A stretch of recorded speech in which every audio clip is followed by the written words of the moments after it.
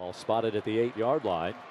Danucci 3 out of 6, 37 yards. Percier Obase stutter steps and makes his way end zone. Touchdown, James Madison University. And for the first time, homecoming 2019, the Streamers are soaring through the air here in the central Shenandoah Valley. And on Madison.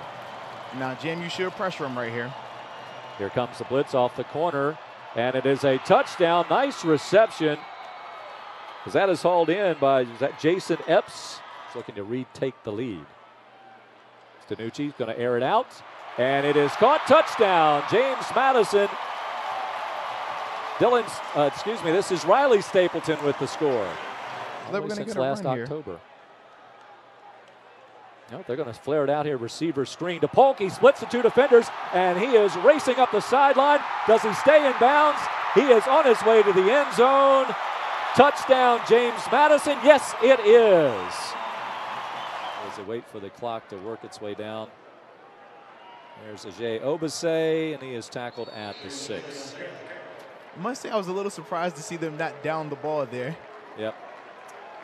But that will do it. That'll be all for today's contest. As the Dukes, quiet second half, but a managed second half by James Madison, only getting the field goal from Radke, but pitching the shutout in the second half as well. 27-10 is our final.